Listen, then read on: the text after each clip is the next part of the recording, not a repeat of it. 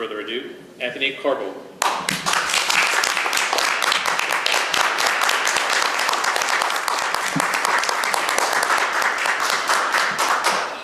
All right. Before I do anything here, one more time for Nora. That was my word. Tina and Alex and Elaine it's been really an honor to be a part of this group, and yeah, you guys inspire me to try to be better every day. So thank you to all of you first and foremost, and everyone else for coming out tonight. My roommate was watching The Simpsons balled up on the couch tonight, and there's nothing more I wanted to do than be him at that moment. But everyone coming out, all these stories made it more than worth it. So just thanks again. Also, I realized that FedEx decided not to print the last 5 pages of my story here, or someone else has it now, so I'll move to my phone at some point tonight. But, the story is about stillness. The two stared at each other, both unsure of what to make of the other in front of them.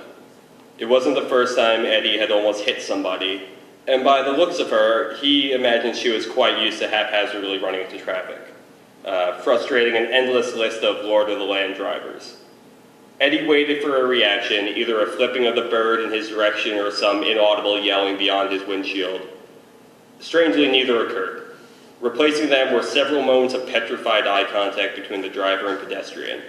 Where the shock of a near-death manslaughter or near manslaughter moment would have traditionally have transitioned to anger, the two remained frozen. Eddie began to suspect there was a greater force at play. On the other side of the windshield, Missy was at once overjoyed that the car came to a stop, overcome with dread that the automobile did not plow her down, scared shitless about what was to come next, and at least a little bit relieved just to see another soul, even if it was the pudgy and confused man of an upper middle age in what appeared to be a decommissioned cop car. In previous situations like these, she had likely flipped off the driver and gone about her day, but she knew this was nothing like before. She needed help, and this is what the world was offering. She tried to move and get the driver's attention, but her limbs simply were not ready to respond yet. The driver wasn't moving either, like they were both in some kind of a stasis. Did I just stop time? She caught herself wondering. Missy was sure she was dead. Eddie only broke his gaze with the stranger in his headlights when the image of a black car began entering his peripheral, creeping towards the stoplight of an intersection a few dozen yards in front of them. The drunken rumblings in the background began to stand out over his Crown Vic's gentle hum, as Eddie attempted to break through his stasis. He could make out a head rising through the sunroof, but his weathered eyes made it impossible to see where he was looking. After the passing of even more lingering seconds, with Eddie growing further confused about the situation in front of him, and the woman framed in his windshield still looking more mannequin than pedestrian, a voice finally cried out in the car's direction. "Here!" it shouted, laying on the horn with a fury. The head dipped back into the car and 4 individuals emerged from the alleys that bordered the gas station opposite the intersection. They piled into the car with one gripping the hood like he was an ornament in the bow of a pirate ship. The sounds of doors slamming and horns blaring was enough to bring Missy back into the reality, though she needed to move fast. The car, now clearly a blacked-out Dodge Charger, with a menacing grille, whipped around the intersection and was fast approaching where Missy stood, on a pace to lay waste to the Crown Vic in front of her and its driver, whose eyes were darting back and forth in a fervor. His hands remained clenched on the steering wheel. She decided that if this is how she would die, sandwiched between the grille of 2 cars, amongst a wreckage of bodies and likely lots of fire, it would be how she died. She felt like she deserved it too, after dragging this poor old soul into what would surely become his grave.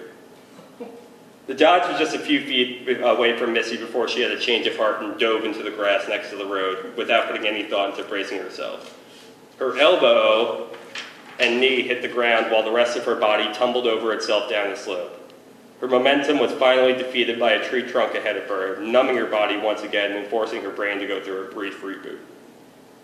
When she came back to, Missy wasn't sure how much time had passed or what had become of the scene above her. She was nearly convinced she was dead and was about to accept her fate until her nerves kicked back in.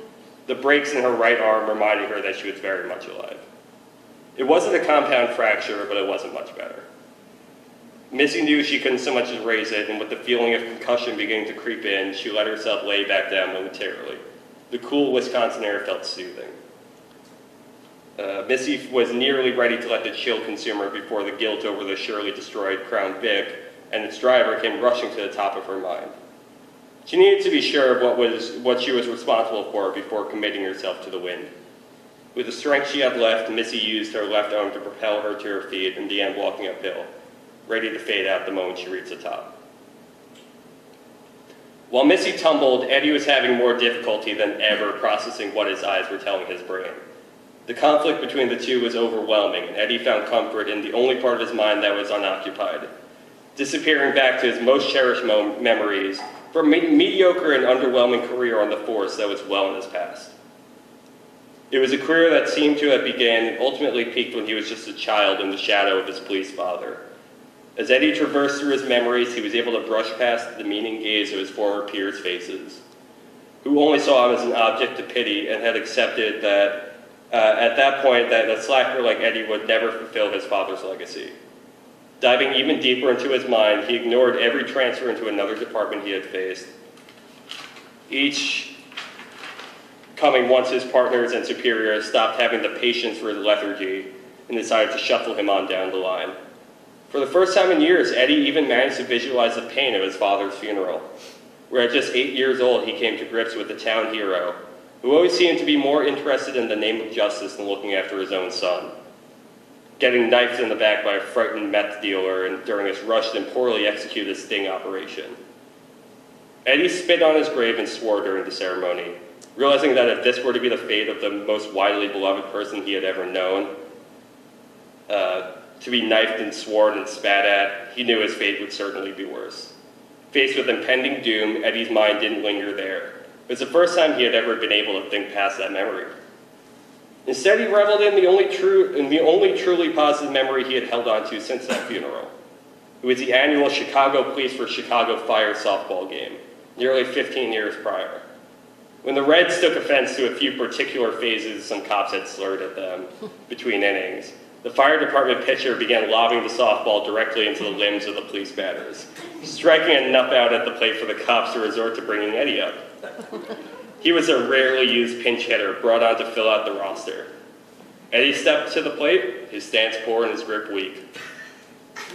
He hit a home run with his first swing. He wouldn't hit another homer for the team, or even make another appearance at the plate. But Eddie knew that as the ball began to ascend, growing higher each second, he would be a hero for at least that moment. The soaring softball was about to reach its peak when Eddie recognized a bloody and limp figure approaching from the outfield, the same woman who just moments ago was framed up in his windshield. As the concussed Missy was approaching the top of the road, she made out a bright orange-yellow glow through her hazy vision. She was sure flames would be dancing along the road as she reached the top, but when it became clear that the glow belonged to street lamps and not fire, Missy was left with more confusion than at any point in the night. Her confusion set in further, and she realized it would not be easy to find answers. Again, I would have to be dead, she further convinced herself.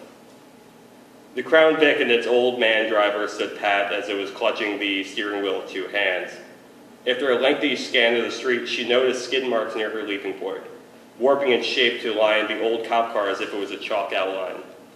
The lifeless body of the man who was gripping onto the hood of the Dodge as it beamed at Missy lay next to a large dent in the cop car, shattered glass from the window covering him like a blanket. He was drenched in leather, a jacket, pants, and mask with the eyes zipped shut. The Dodge was nowhere in sight, but Missy was sure it wasn't far. Her mind was in no state to be determining apparition from reality, so she let her body determine what her next move would be. It knew that their only chance of survival would be in the Crown Vic. She limped towards the passenger door and latched onto the handle, needing an exceptional amount of strength to even lift it with her still functioning arm. It wouldn't budge. Missy pulled again and again before accepting that the door was locked and her fate was sealed. She stood limply beside the door, noticing and listening to the roar of the Dodge's engine grow closer. looping around a stretch of land before calmly turning off and parking directly behind the Crown Vic. Only one figure emerged just as leather-drenched as a dead teammate on the pavement. He didn't say a word as he approached Missy, but he let out a hiss through his mouth as he breathed in and out. He stopped directly in front of her, his phlegm being the only noise that broke the Crown Vic. Whoop, that's where we left off. The Crown Vic's hum. She stared him stared him in the eyes through his mask. She was ready. How could hell be any worse? Pity what you did to Jeremiah, he hissed. Though you're not looking much prettier yourself. And the thing let out a demonic laugh. You know you're leaving here with us. You're coming home, and I don't much care if you're dead or alive. Missy only stared back with the same half-dead expression, gazing into the heat creature's eyes without fear, let alone any other emotion. Her disinterest in his terror only provoked him further. He raised a fist to deliver a striking blow, intended to knock Missy's head directly through the window behind her, surely giving closure to her concerns about being dead or alive. Missy's body again reacted on its own. She ducked the punch and used her left arm to shield her head from any falling glass. The monster's fist created a hole in the window, firmly lodging his arm in the pane of glass. This was the moment that brought Eddie back to his senses. He turned his head for the first time in what felt like several lifetimes, becoming increasingly aware of the dents in glass throughout his car, as well as a bloody arm protruding through his passenger side window. Eddie remembered everything, the woman he almost hit and her nearly lifeless body permeating through his most profound memory, the dodge that blinded him with high beams and was just moments ago attempting to fuse both engines and all bodies in a godly explosion. The screech he heard, which he was sure was his soul being ripped from his body.